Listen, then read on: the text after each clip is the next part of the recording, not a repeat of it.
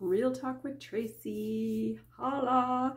Hey guys, so this week, obviously you guys have already been seeing, I've been posting about self-empowerment. So a lot of the topics I think that I chose or are choosing, they're all intertwined. So last week we talked about depression, and with that comes like confidence building and those types of things to make yourself feel good.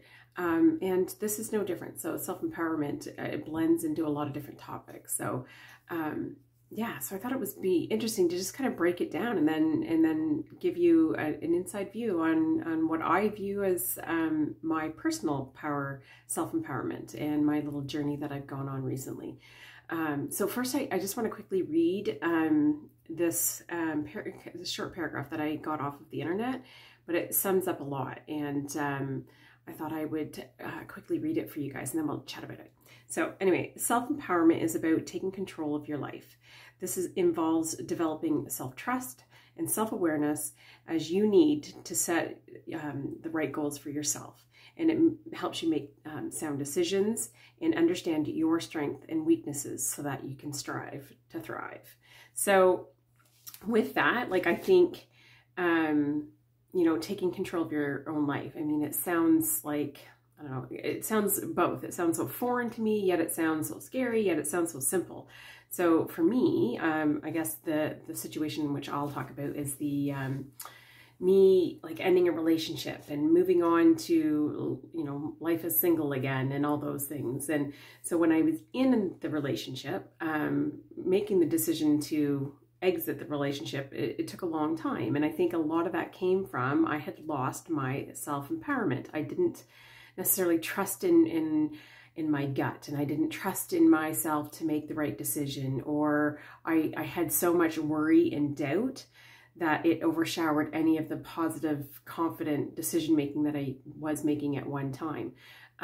So it definitely was a journey, and getting to the point where I, you know, made that decision, you know, it took me some time, like, you know, as anybody ending a relationship, it takes time, right? So, but I had to go through a lot of the different steps, right? Which would be building my self-confidence, believing in my decision-making, believing in that my future I had the control over, or, I mean, those are all huge, huge obstacles to overcome. So sometimes it's easy to just take the bull by the horn and jump in, but I'm definitely one of those people that I sit and I dwell and I think and I dwell and I, you know, and sometimes it's not a good place to be because it takes a lot longer to get where you're going. However, once I get there, I'm there, right? So, you know, making that decision, I had to then trust that my decision was the right decision and make steps to get where I wanted to go. So I knew that you know, the relationship wasn't going where I wanted to go.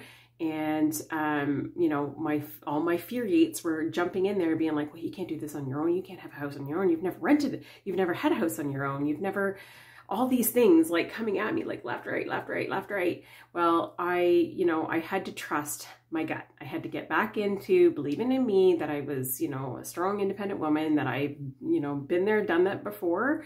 And the scenario looks a little different, but the ultimate, you know, independence piece, I had been there before and I survived it and I was okay. And, you know, my daughter survived and we'll do it together again, right? So, so I had to kind of put those negative thoughts aside and then take baby steps. You know, the first was like trying to get the, you know, the house in my name, like, you know, so, but there was like different places I had to go and people to contact and, you know, all those things. And so, as much as it was a grand scale thing, it was, you know, setting those small little steps and goals that are achievable. And as I achieve them, the more confident you grow, right? So, yeah, I definitely, you know, baby steps. And I'm still forever going through situations of self-empowerment. In the winter, I've always said that my self-empowerment was learning how to use a snowblower. I'd never snowblowed a driveway before. I didn't know how to turn it on, right? So it's just, I mean, I am woman, hear me roar, and I've said that before on this page, but those are feelings of self-confidence and self-empowerment and all those things. And the more things that you do to build that, the stronger you will become and the more you will believe in yourself. And that is key. It's believing in our decisions, in our gut, and in the, you know, the universe is going to provide what we give that we'll get back, right? Those are all like empowering moments.